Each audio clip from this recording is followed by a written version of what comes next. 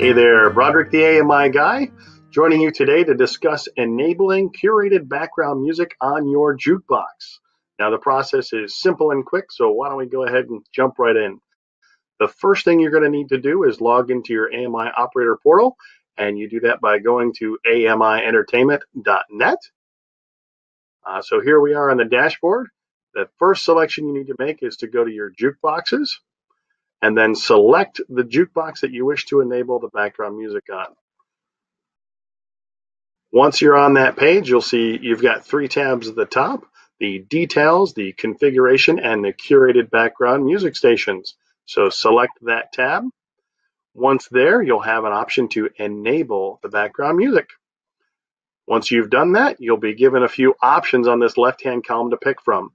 The first is how many songs you wish to play in a row before a space is given. This exercise, we're going to pick 4, and then 30 seconds of space before the background music picks up again. We certainly want to give all the patrons in that venue the opportunity to go up and make a paid selection or use their phone app to do so. So you can see our schedule here with all the days of the week and the hours of the days.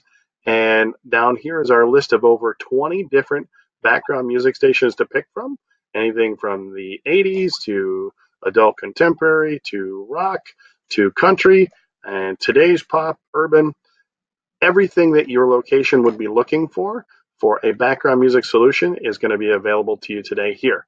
So we're going to demonstrate by picking, why don't we just say contemporary country at the 11 o'clock hour, and we'll have that there from 11 to 3.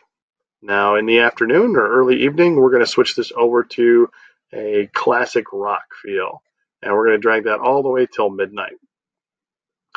Now this schedule looks really good for us, so we're going to come up to the top and we're just going to copy that and apply it every day of the week.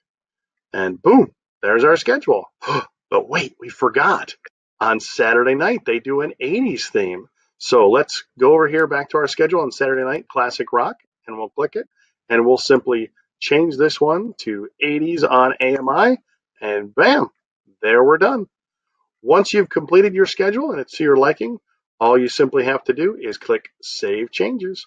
And right up at the top, it says Schedule Saved. That's all there is to it.